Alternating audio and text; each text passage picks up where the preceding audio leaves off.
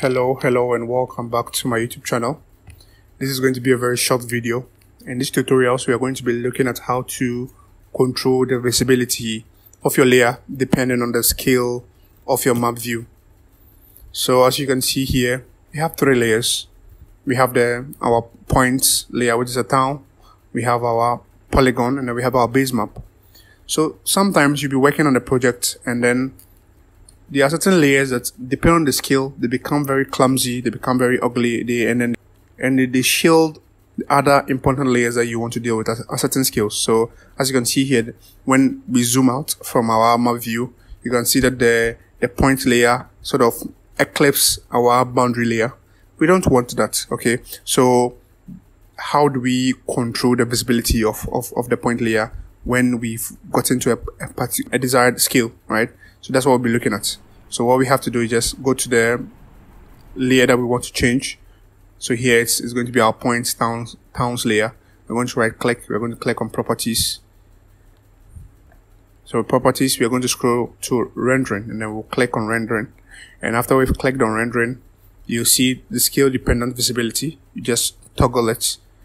And then, so you can choose which range, which scale you can choose which scale that's appropriate for your use case. Or if you're not sure about a particular scale, you can click on this button. This one will set the current scale of your map view. So maybe in our case, we want the moment we've gotten to the side, right?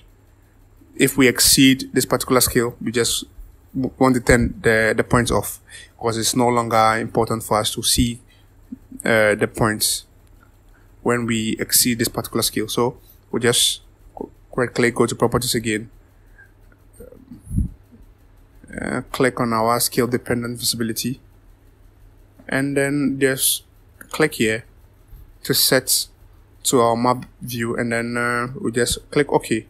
And the moment we exceed a particular zoom level, you see that our town's points layer has disappeared. When we zoom in, it appears. When we zoom out, it disappears. So that's just basically it. You can do that for any layer on your map view.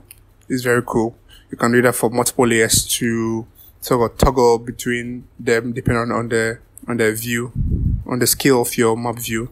So as I said, this is a very short video. Hope it was helpful. I'll be happy if you like, if you subscribe, if you comment, and if you share the video to your friends and colleagues. See you in the next video. Have a great day and keep learning. Bye.